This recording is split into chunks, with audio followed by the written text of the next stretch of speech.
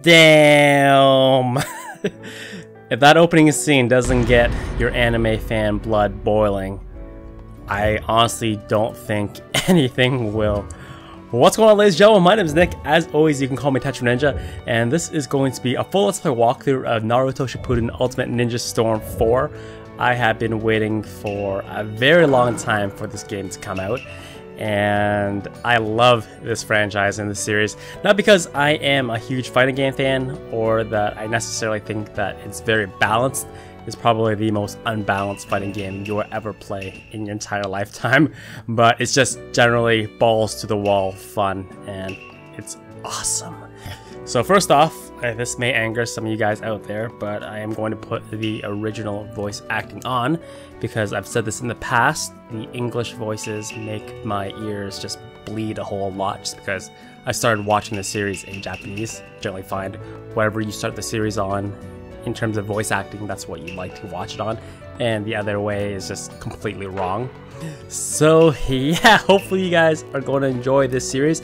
I've given you guys a ton of previews so far of it, various videos I've captured at different events, but the full release is finally here, and yeah, we're gonna jump right into it. It's gonna start really epically, I assume, and we're gonna enjoy the ride together. So hopefully you guys are going to enjoy it. Like I said, if you enjoyed, drop the video a quick thumbs up, and if you're new, feel free to subscribe, and let's jump right into it.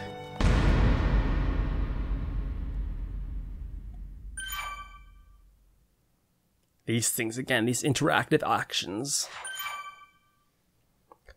Secret factors. "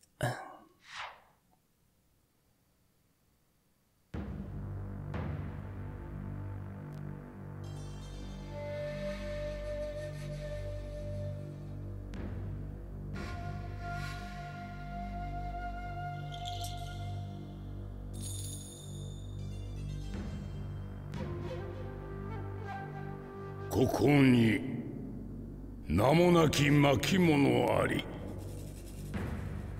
うちに記すは未だ結びの見えぬ物語。その顛末に臨む意志あらば、己が手を持って開封せよ。Take the scroll. 汝が意志見届けたりならば伝え聞かせよう。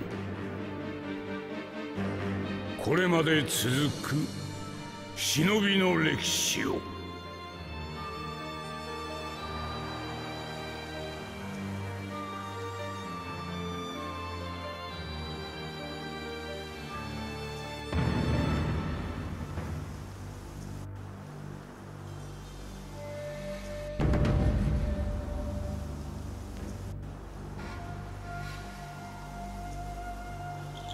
終わりなき戦いの連鎖を。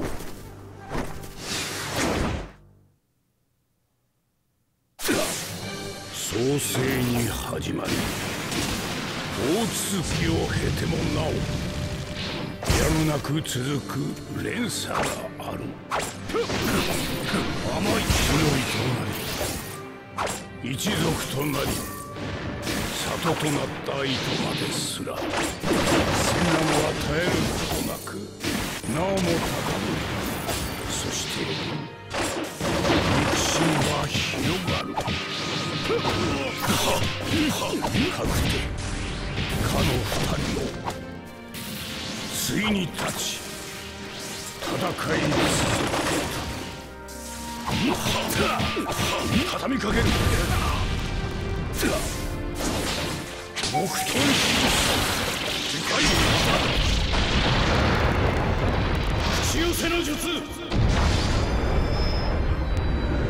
Alright, so they're doing the same opening sequence that was in the demo that was available last month. So this should be familiar to you guys. We just have to play out this fight again.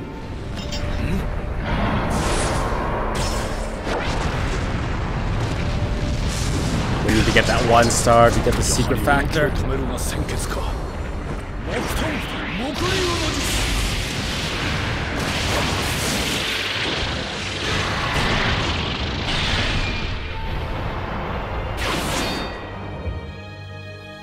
Battle requirements. Win with 50% health left.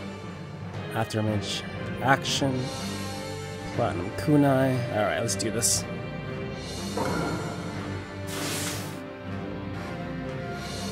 やはり貴様との戦いは心躍る。まだお前はさあもっと俺を楽しませろ。 Get up close, personal. 畳みかける。 Try to do something else the second time around. Destroying him. Helps that here. Oh no. 樹木ごときで封じ込められると思ったか。あれは Gimme, gimme, gimme. Oh no. Up, get up. Gimme. Gimme it. Yes, mine. Gotta do work with these blades.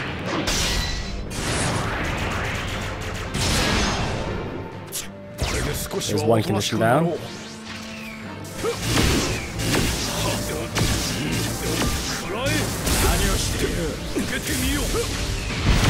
Oh, get smoked! Oh no, here we go again. This Balak is like absolutely ridiculous a little bit later.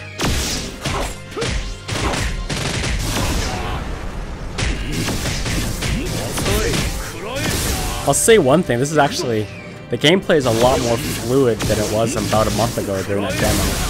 It got a little bit choppy at some points, but this is not too bad.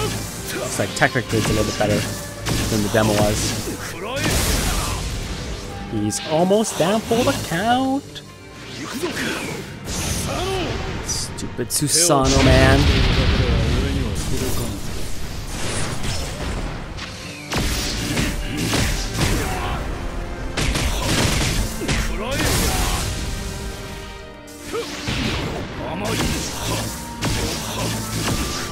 Finish him! Finish him! Ooh. You dance very well, sir.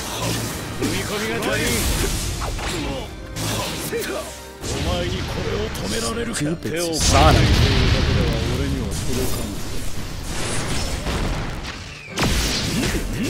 Yeah, this is where the battle really begins right now. Once I get the rest of his health right here. Kyuubi! Kyuubi me! Yare!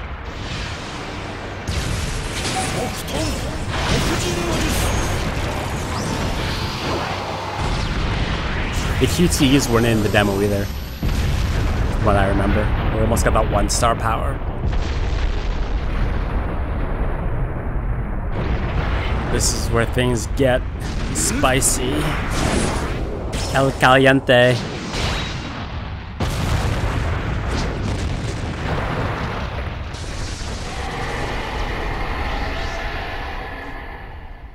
Bijou ni Susanoo.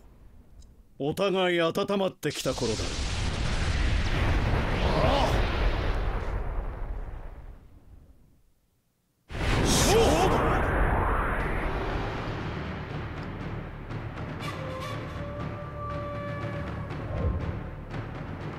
50% health. Dodge. Okay. Get close with the wood golem.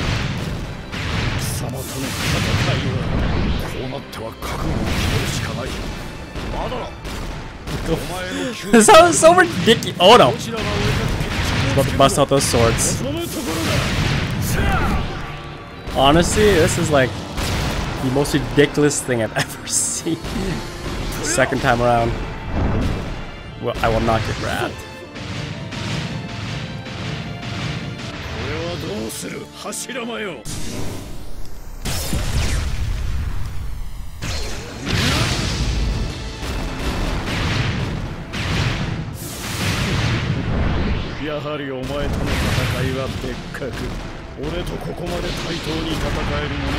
Adamantine fist! Oh, jeez! I got hit by a BB blast. No! Gotta close. No, no, no, no, no, no, no, no, no, no. I'm out of chakra.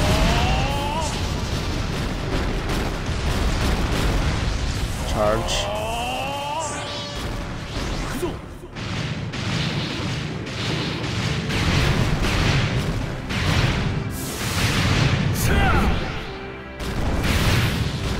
Let's try another one of those adamantine fists. Falcon punch!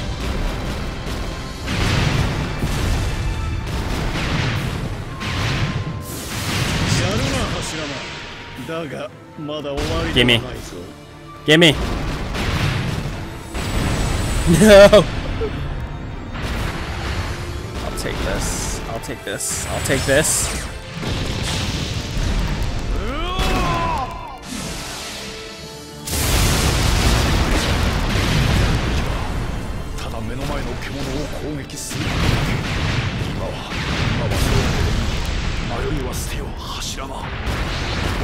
Throw another fist down. Yeah, it takes a chunk out of his health. Get close, get close.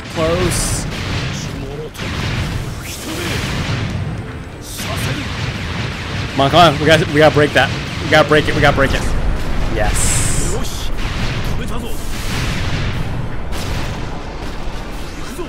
No, no, no. You're not summoning another one. Yeah? It's so ridiculous. This is like the opening scene, man. I can only wonder what the rest of this game is going to be like. Especially when we get more into the story arc. Uh-oh.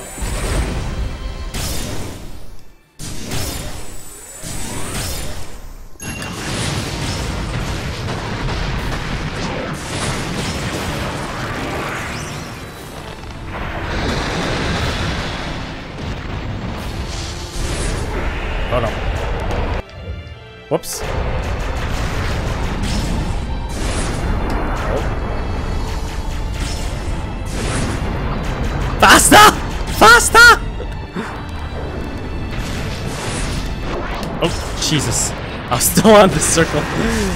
I was still in the holding the controller to circle the analog. So we should get a secret scene here.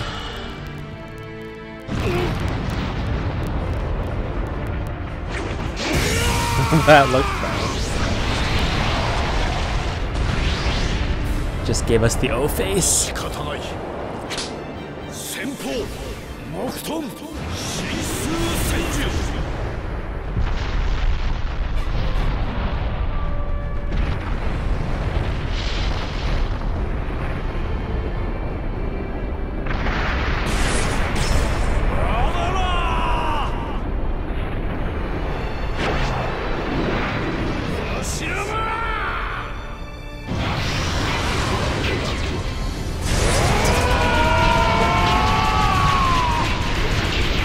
That button mash, that button mash, that button mash.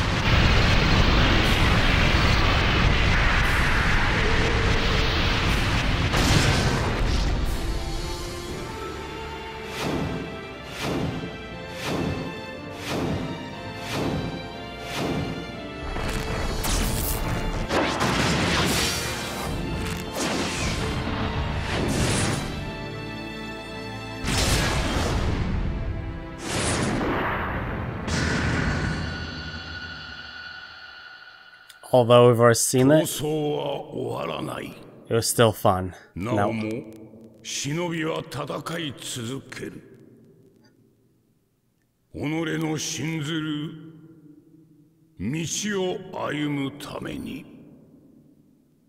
Now let's get on to the new stuff.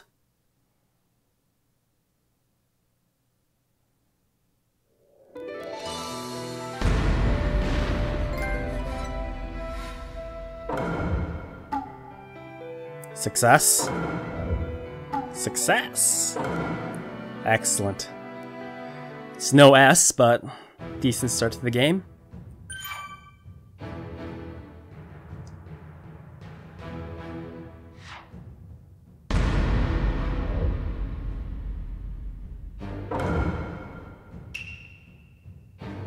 Do we want to watch it or we just want to play it? Let's just play it, if possible.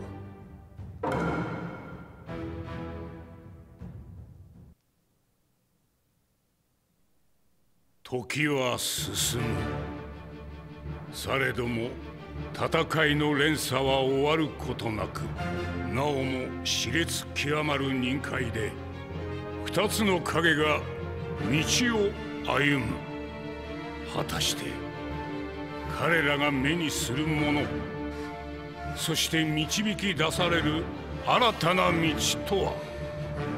辞書総決の章。この世界は終わらせる。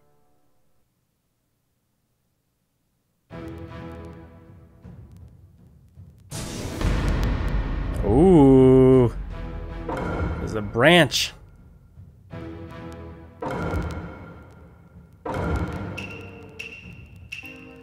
Ooh. I will take this one first.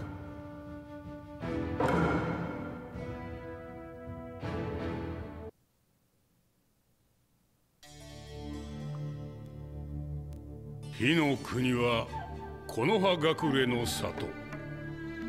そこに里の長、火影になることを夢見る少年渦巻きナルトの姿があった。かつて里を襲った美獣九尾の妖子をその身に宿すも、己に備わる強き意志を持って成長の道をひた走る。しかし忍界は混迷を迎えていた。暁を名乗る組織が九尾を含む9体の美獣を回収せんがため、忍界に対し宣戦を布告。大戦の炎が放たれた。ひとたび放たれし炎はとどまることなく燃え盛る。されど渦巻きナルトはただまっすぐ新しき絆とともに先だけを見据え叫びたける。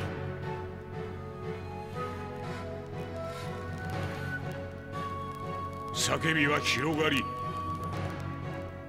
まるで呼応するようにあまたの仲間たちは大地を蹴った。ナルト、戦い続ける彼がために。この世界にもはや意味はない。こ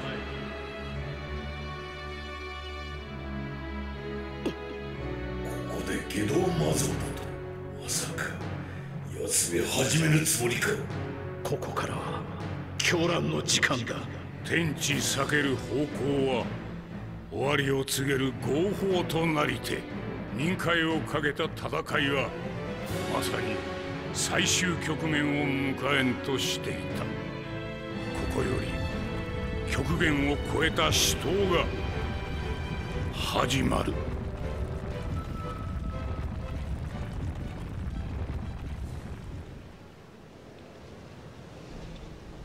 世界にはもはや希望も未来も名のある英雄もいらないのだよ。現実は終わり、あるのはただ無限に続くたった一つの終わりなき夢。俺には父ちゃんがいた、母ちゃんがいた、エロ仙人がいた。ガキは英雄に憧れるもんだ。だから俺は迷わねえで突っ走れる。俺はどの先代も超える火影になる。それが俺の夢だ、バカ野郎。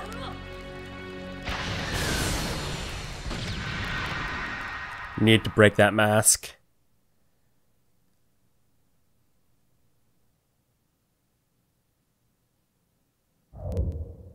50% health. Connect. Guy. Secret technique. Gotcha. 絶対それをひっぺがしてやる。で、あのでかいのをぶっ潰す。それで終わりだ。そううまくいくかな。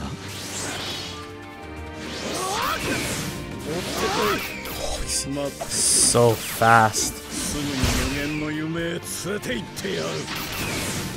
It's like a draw every single time we hit each other.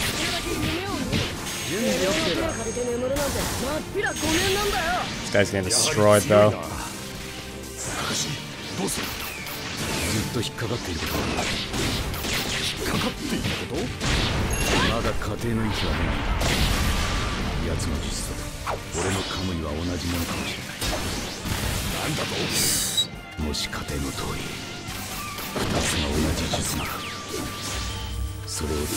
Oh, I almost got you.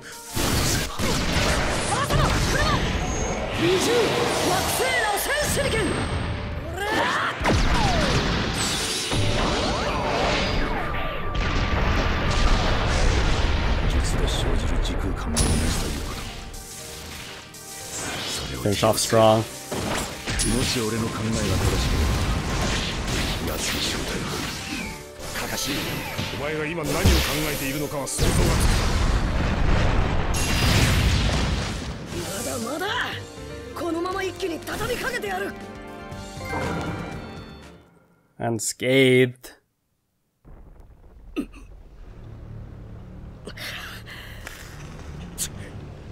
くぜ。よし、カムイもらったってばよ。なんだ影分身か。限界のようだなカカシ。まだだ。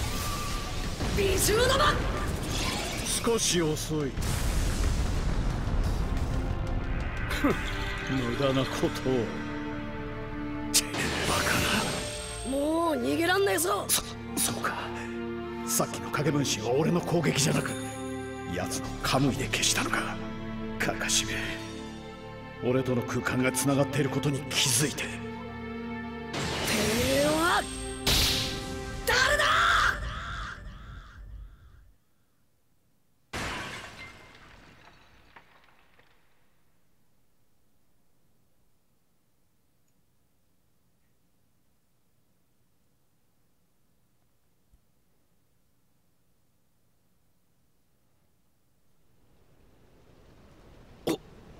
お前は。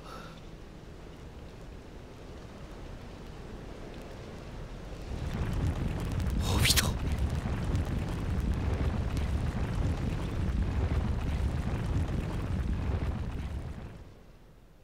Kind of wishing they would have just used consistent footage from the anime the entire way through rather than just still shots, but maybe I'm just being a little bit too picky here.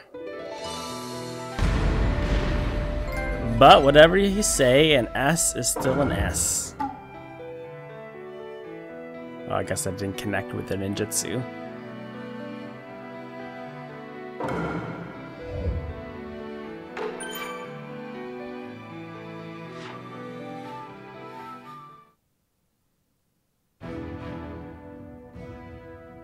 So that should unlock the next stage. The Boys of the Battlefield Part 1. Let's try to keep this everything balanced because it's all on the same timeline. So let's do that. Let's see how Sasuke's storyline progresses.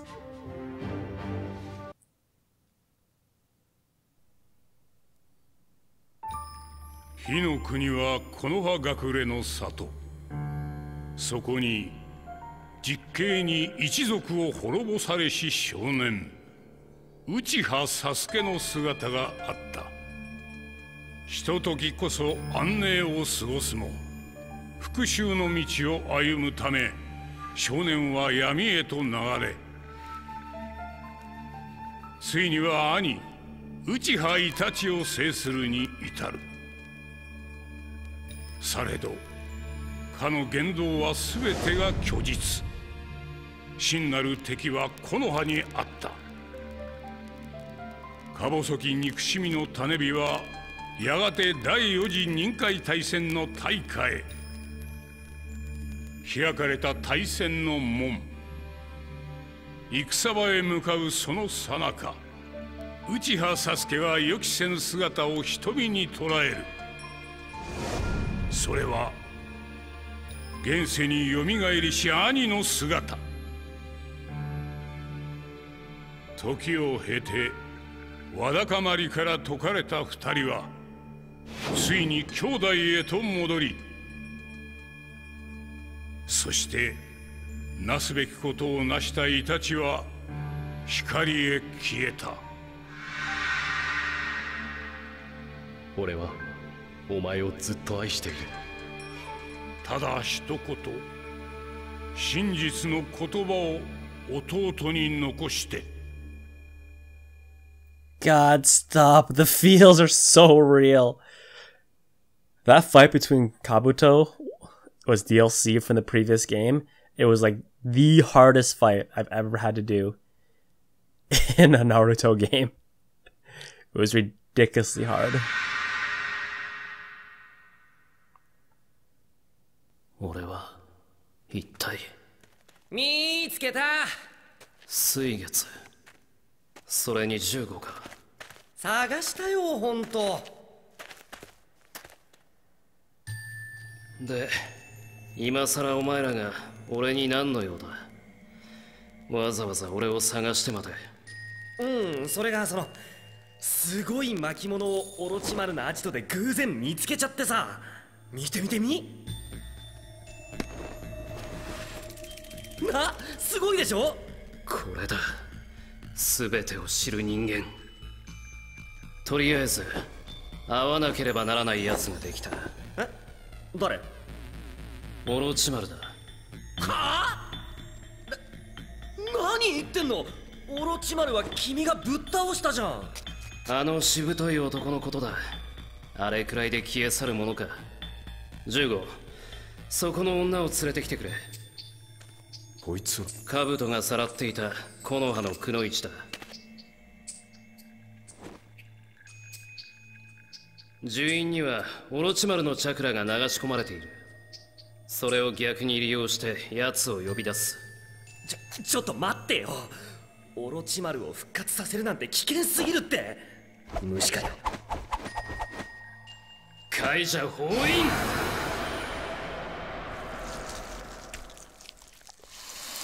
Gross.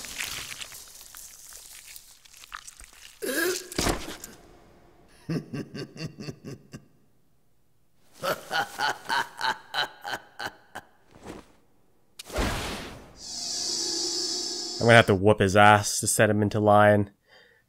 That's okay. Done it before. Okay, I gotta make sure that I finish him off. Secret technique. まさか君たちの方から私を復活させてくれるとはね。じゃない、やっぱ襲ってきたじゃないか。あんたはまだサスケを狙っているのか。さあ Didn't hit, man. Useless.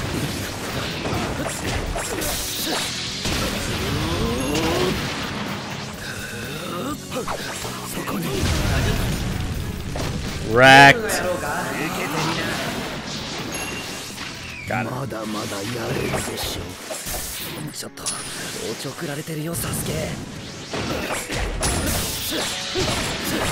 げられると思う。よし、このままぶっ倒しちゃおうよ。ほら寂しいこと言うじゃない、水月。 Secret technique finish. I haven't hit him with Jugo yet. It's okay. Wait, maybe I'll get it right here. Let's see. Hit him! Ah.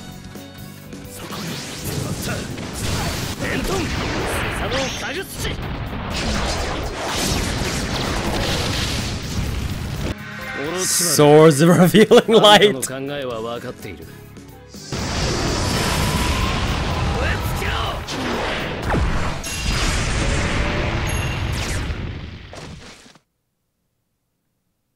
オロチマル、気は済んだか。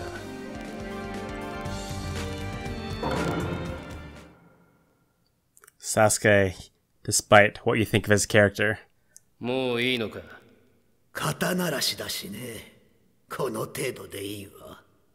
それに戦ってみて分かった。以前とは少し違うよね。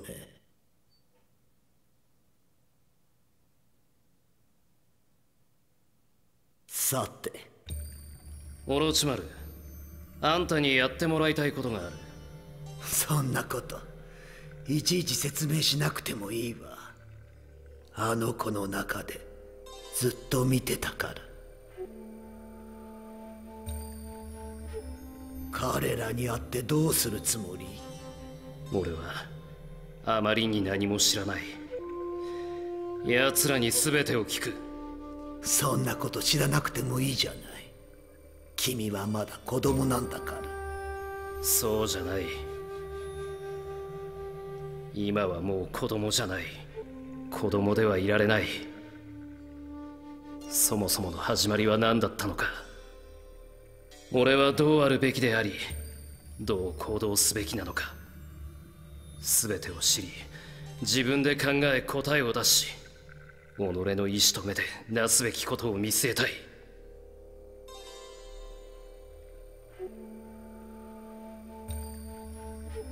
今のあなた悪くないわね。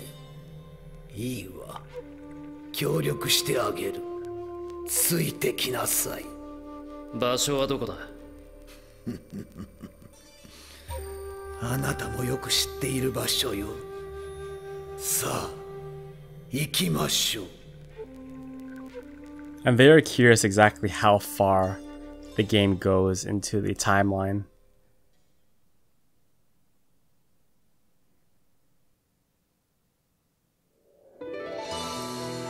What I was saying before is, even though you may not like Sasuke, he's definitely one of the most funner characters to play in these video games. He has the sickest movesets.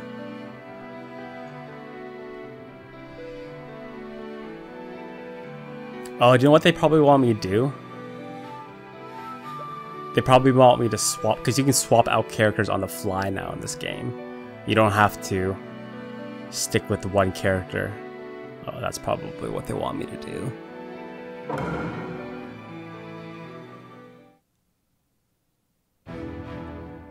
Okay, we'll do that next time.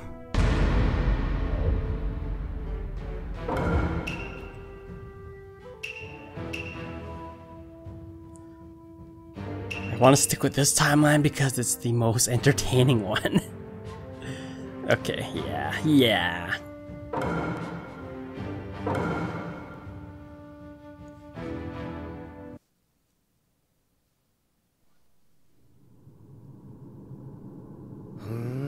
木の葉の、それも内葉の神社の地下にこんなとこがあるとはね。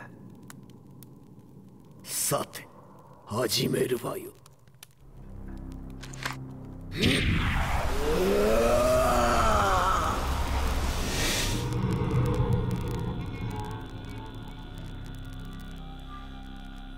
式風神海、その巻物に書かれている術を使うにはこの面が必要なのよ。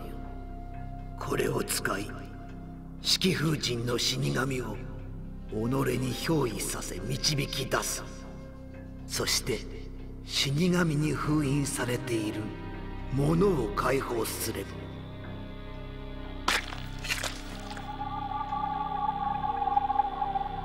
15、サスケ、水月、準備なさい。あとは15、あなたのチャクラを使ってサスケから奴らを外に出しなさい。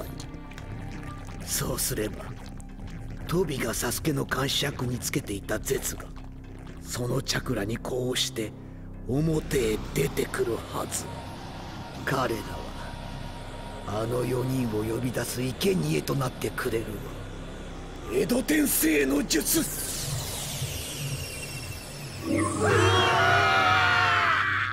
さあ来るわよ、すべてを知る者たち、先代の火影たちが。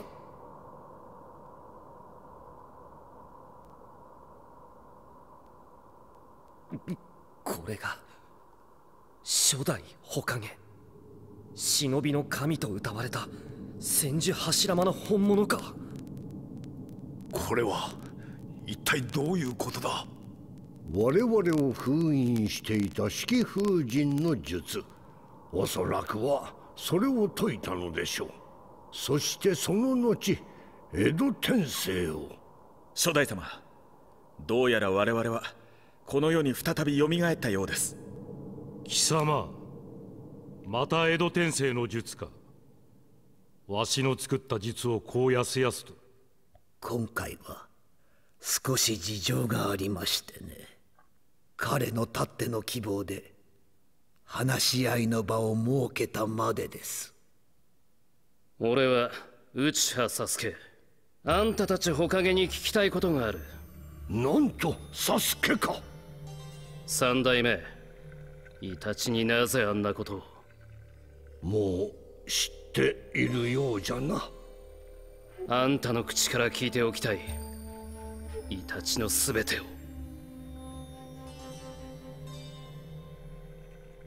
同胞を皆抹殺し反乱を止め、それにつながる戦争を一人で食い止め、暁にスパイとして入り込んでまで里を守った。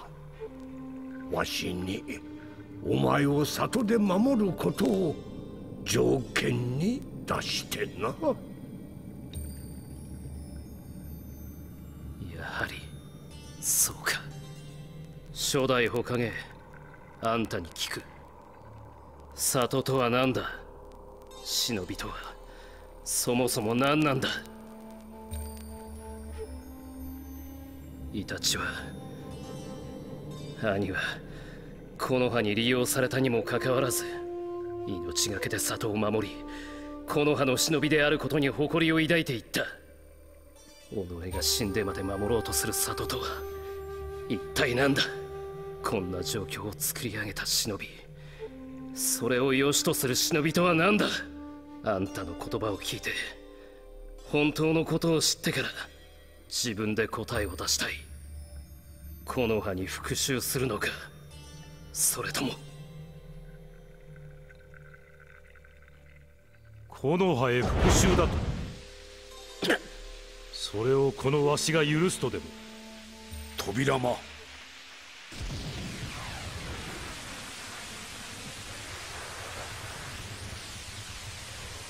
指を下ろせ。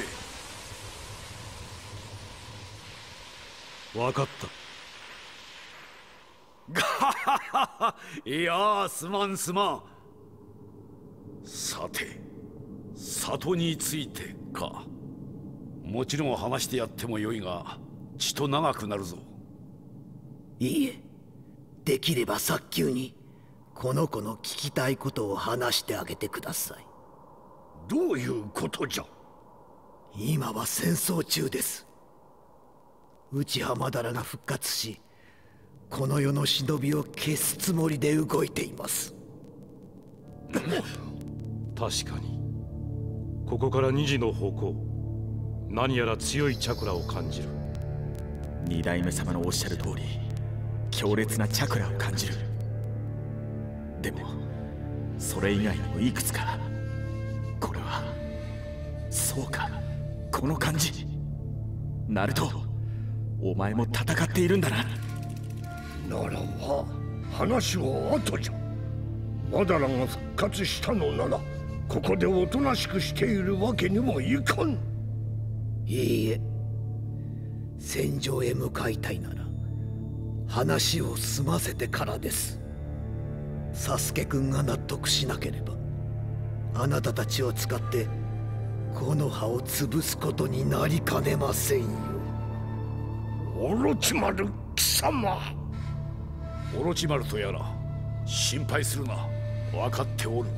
まずはその子を縛っておるわだかまりを解いてやる方を先としようぞ。さて、ではどこから話すべきかの。そうよの。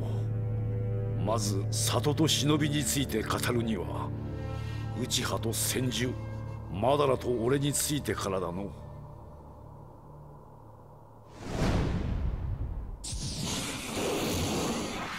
激闘に続く激闘。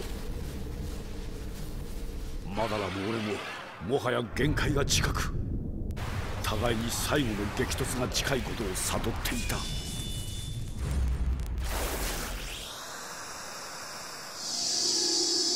Ooh. Fight continues. Excellent. 15 hit combo. Alright, let's try. Make sure we get this throw in first. Nope. Miss. Get him. Yes. Get him! Alright, 3 ninjutsus. Which ties into a 15 hit combo. Get him! Come on, come on, come on. Alright. How about a 60 hit combo? Okay, just have to do it one more time. Could you also use some chakra too? Fantastic. Come on, come on, come on, come on, come on, come on. Alright, we're good. Should be the last one. Now we just have to finish with 70% health higher. This guy. Our ultimate jutsu is locked right now. We can't use it.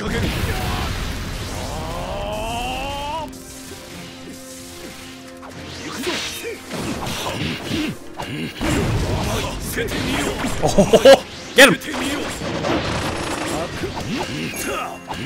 Get close, get close. Come on.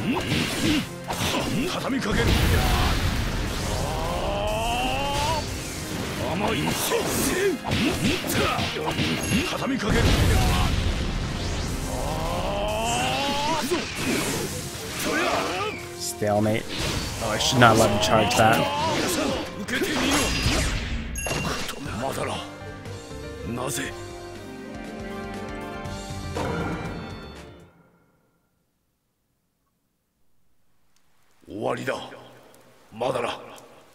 Naらさっさととどめを刺せ。できないか。それが柱間、お前の甘さだ。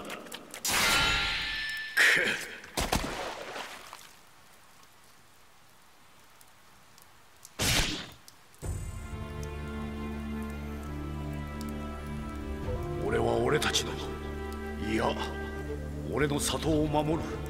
何があろうとも里を守ることが何より人を、忍びを、子供を守ることになると俺は信じる。たとえそれが友であろうと、兄弟であろうと、我が子であろうと、里にあだなす者は許さぬ。本末転倒だな。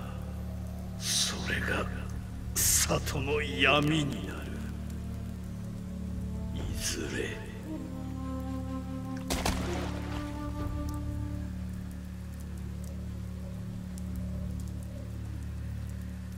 Should have decapitated him.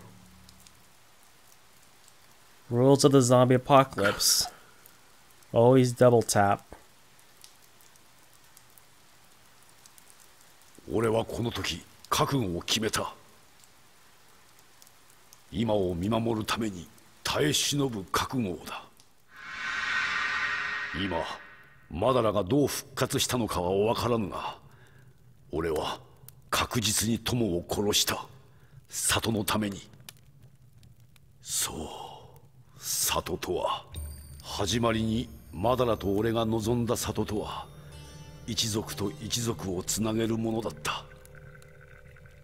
無秩序から秩序を形作り、それを保つための大切な要だった。子供たちを守り、無駄な争いを避け、平和を実現するものだった。だがお前の兄、イタチが背負ったような闇を生み出してしまった。マダラの言ったことは正しかったのかもしれん。この状況を見据えていたのかもしれん。この状況を作り上げてしまった忍びとは俺だ。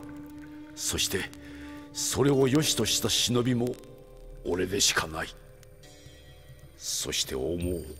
忍びとは目標に向け耐え忍ぶものだと。ただ何を目標に置くのかで忍びも変わる。俺とマダラのように。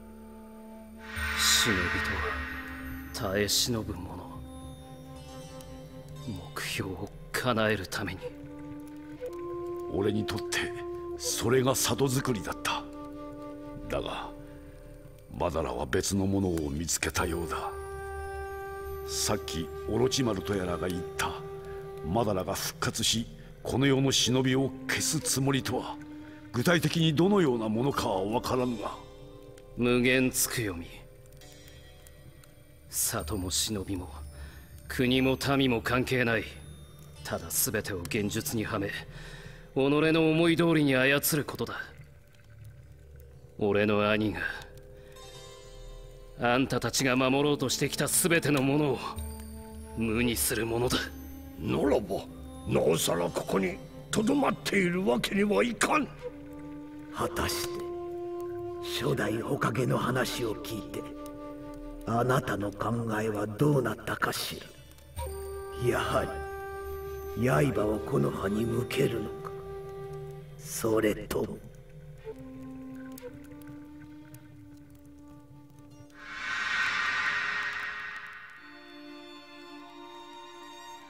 許せサスケ。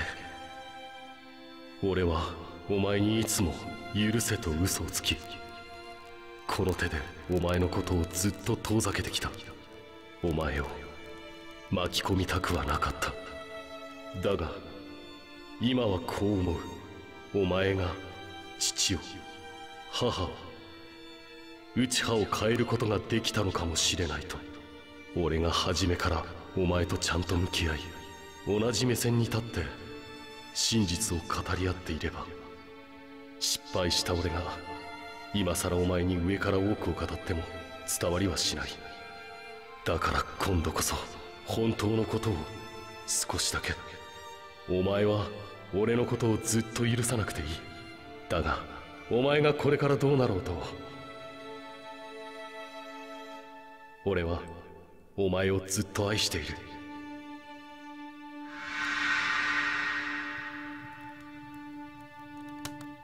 俺は戦場に行く。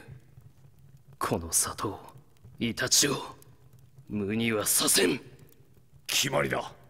では早速向かうとしようぞ。それがあなたの選んだ道というわけね。では見せてもらおうじゃない。内葉サスケ、あなたが起こす新しき風を。I suddenly have the urge to rewatch the anime. I'm pretty sure they're still in filler right now, though. So I really don't want to put myself through that, but...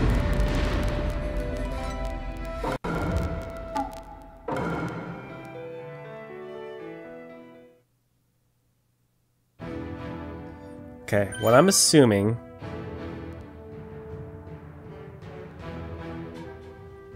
Oh, so there's side branches. Path of separation. What I assume is that each one of these big nodes to the right, I don't have any access right now, is a big boss battle. Okay. Let's do the boys in the midst of war, and that'll lead us to our first big boss battle. Or I could do this one right away. Let's do this one right away. Because it's accessed. Give you the good stuff right away. Oh. ここからの眺めは懐かしいぞ。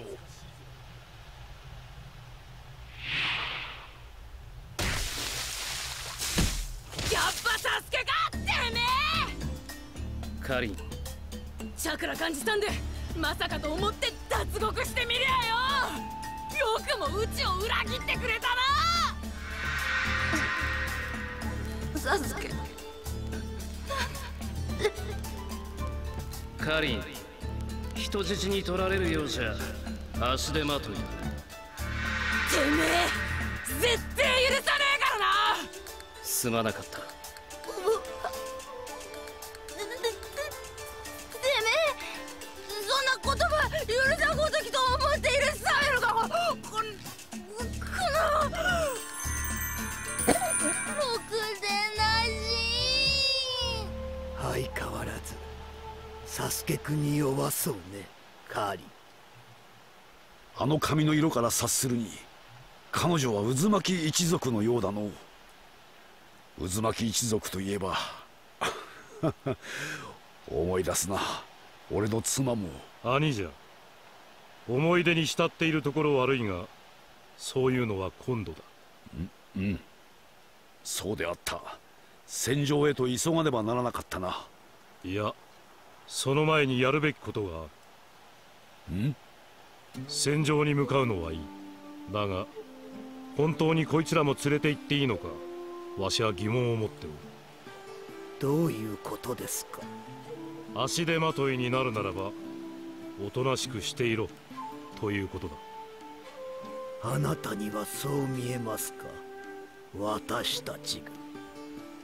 オロチマルとやら、お前はまあいい。他のものが問題なのだ。ならば試してみますか、彼らを。そのつもりだ。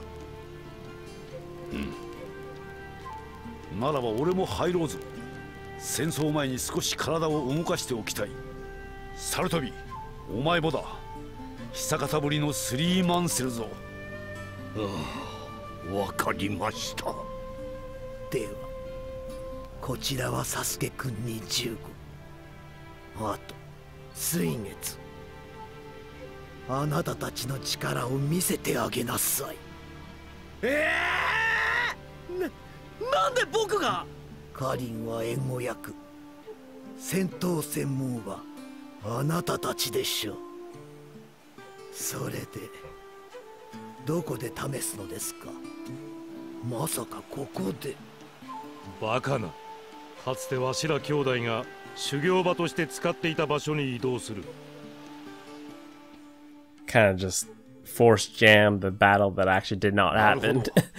確かにここなら迷惑はかからんな。さて、今から我ら3人がお前たちの力を確かめる。ここで力不足と判断されれば。能書きはいい。さっさと始めろ。ちょっと挑発はやめてよ。もっともぞ、俺たちに時間はない。おお、隙が見当たらぬ。なかなかの忍びぞ。面白い。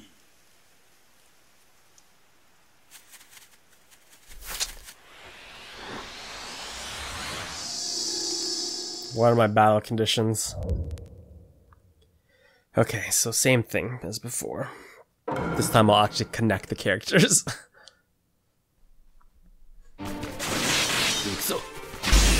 Alright, so I have confirmed that ultimate finishers do not count to the stipulation. So, trying to get this out of the way as quickly as I possibly can.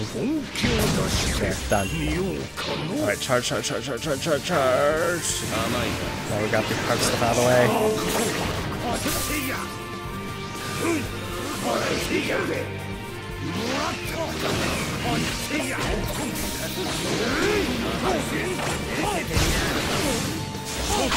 Oh my god. Nice drop.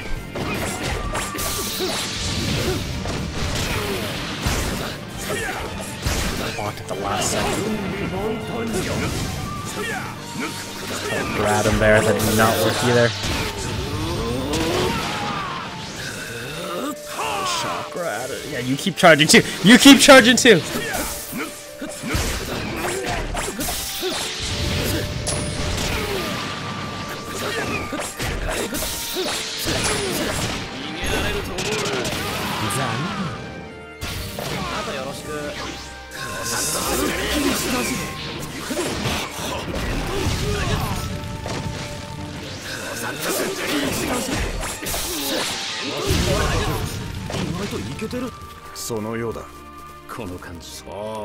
Oh my god. I was wondering why he didn't drop.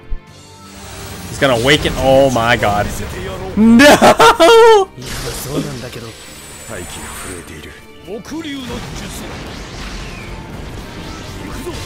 I think the best thing is just survive. Stay away from him until it dies down. My awakening is not for a long time. I have to keep that 50% health thing too.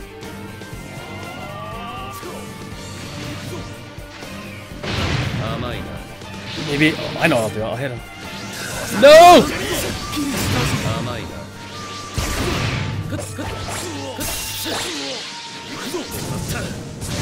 Hit. What? Oh my god. God dang. Thought I could hit him out of it with an ultimate jutsu.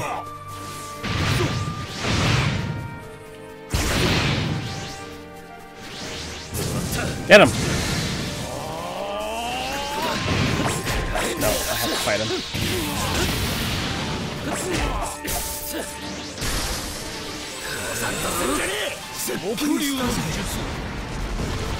I can help, man.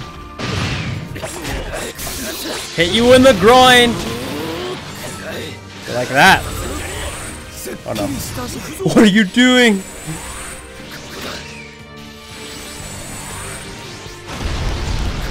Behind you. Almost there, almost there, almost there.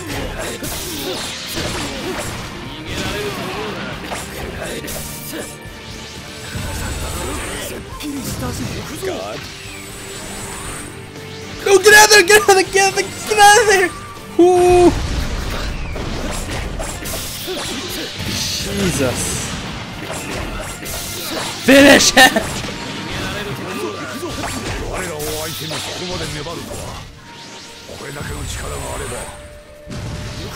Man, how are you supposed to keep half health with this nonsense? No, no, I don't want you.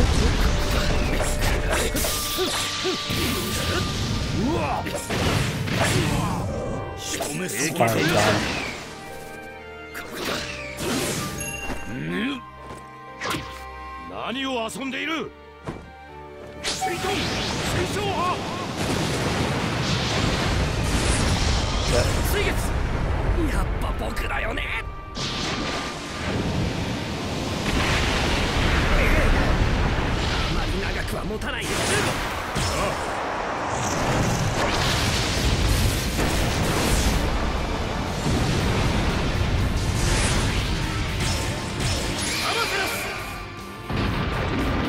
I thought of that at the same time. That would be difficult.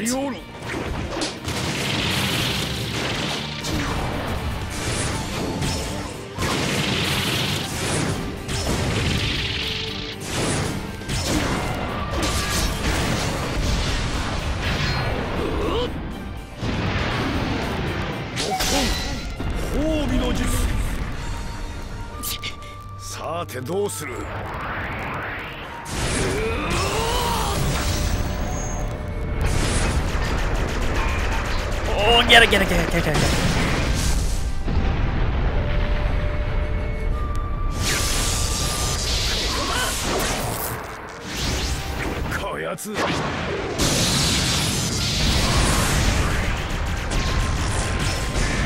The best fight that actually never happened.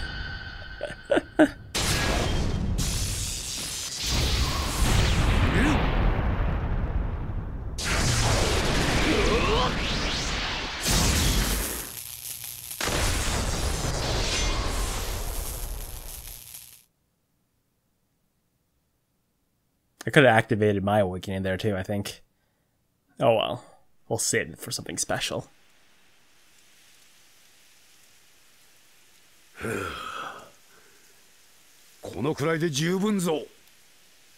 De, 結果的にはどうなんだろう。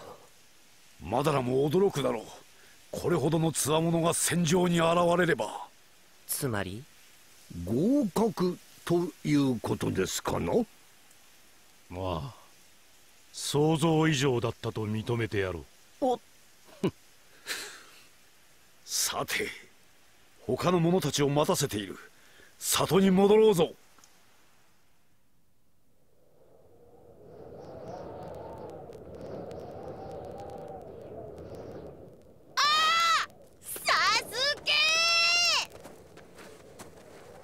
待たせたな。いえ、それで結果は。うん、問題ない。このメンバーで戦場へと向かうとしようぞ。火影たちよ、いよいよ戦いの時だ。里を見守ってきたこの顔岩の上よりしっかりと里を目に焼き付け、戦場へ駆けつけようぞ。やっと息子に会える。ナルト、今まで父として何もしてあげられなかった分、大きなプレゼントを持っていくよ。久しぶりの戦争じゃ。気を引き締めていかんとな。まだな。今度こそ倒す。不謹慎だな。慣れ親しい友に会えるのは楽しみでもあるな。いつの世も戦いよ。だが戦争もこれで最後ぞ。行くぞ。Hokage hype!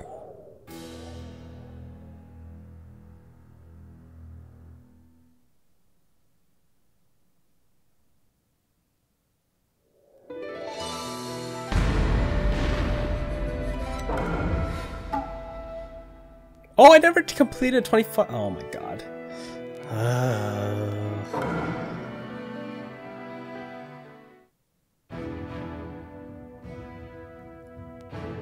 And it all reaches to the end.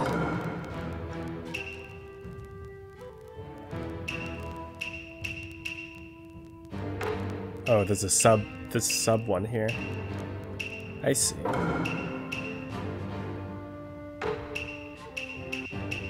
So the next part would be the Hokage march out.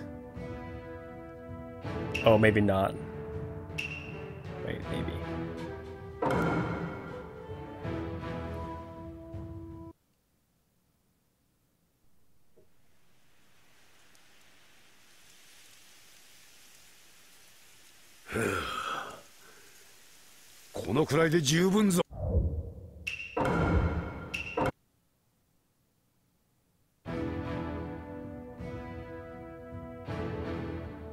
Oh, we can't.